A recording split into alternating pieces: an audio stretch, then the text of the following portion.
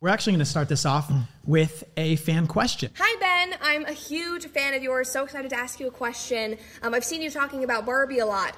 Do you think that you are Knuff? Like, do you feel Knuff in this matriarchal society? I'm definitely Benuff. You're Benuff. I'm Benuff. You've been creative. I don't think that Ken is a good role model. Ken's not a good role model. No, Ken is a bad role model. What do you say First to that, of all, Graham? I liked the Barbie movie. I have to say, I saw them both back to back. It was a fun, lighthearted movie. Got me laughing. Some of the jokes in there. I enjoyed it. You're allowed to enjoy it. Yeah. You're wrong, but you're allowed. There's nothing against American law that forbids you from enjoying the Barbie movie. It just means that I have questions about your taste and Brett's taste and Michael Knowles' taste and half the people who work for me. So there you have it. So who was that asked the question right there? That is Brett Cooper. And how do you know Brett?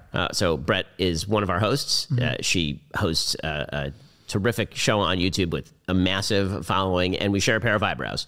Mm-hmm. That is what we're famous for. But also the intonations of your voice, the way you speak. You have so many mannerisms that I think are like almost identical between you two. I haven't seen that, but maybe it's one of those things where you can't see the air that you're walking around in. I don't spot enough things about myself, perhaps, and so maybe she said I can't the same spot them in thing. her. She couldn't see it either, but we had all the comments say we thought that was like a younger sister. Yeah. Everyone thinks you guys are related. I will say that I have 3 younger sisters, and at least one of them looks kind of like Brett. I mean, really? they're not wildly off. That's funny. I mean, my younger sister, classically Abby, who's on YouTube also, and there's some resemblances to Brett. And they're not like wildly disparate looking. Yeah. Have you done a DNA test though?